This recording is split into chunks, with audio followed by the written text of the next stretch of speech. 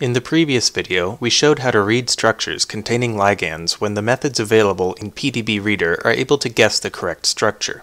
In this video, we'll show what to do when we want to read a modified ligand structure.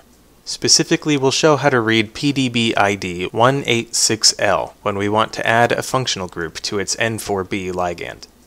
To begin, go to the front page of Ligand Reader in Modeler and load the PDB ID 186L. When it finishes processing, select N4B for modification. For our modification, we will simply add an amino group in the para position. Once you've modified the ligand, click Next.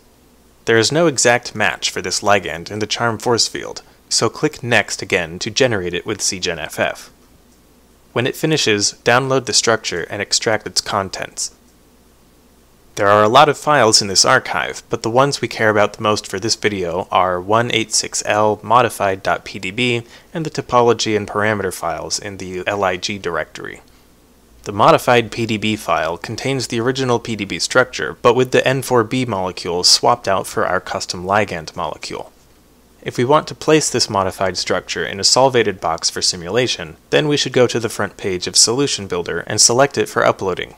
Note that PDB files produced by CHARMM are generally in CHARMM-PDB format, not the official PDB format, so make sure to select CHARMM as a PDB format before clicking Next. Select all chains for modeling and click Next. Notice that this time the chloride ion shows up in the PDB manipulation options. Chloride ion exists in the CHARMM force field, and its name is the same as the one in our PDB. We can confirm this by clicking CSML Search. CLA shows up in the list of ions we can choose, and its description says chloride ion. If we want to swap this ion for a different one, this is where we would do it, but for now, we'll simply choose CLA and click Apply.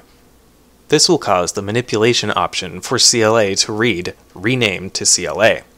It may seem strange that we are renaming CLA to CLA, but the actual meaning of this option is that we are using the topology and parameters for CLA that exists in the CHARMM force field under the name CLA.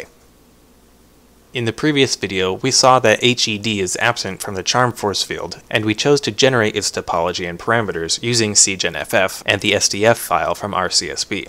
We'll do the same in this video, so ensure this option is selected.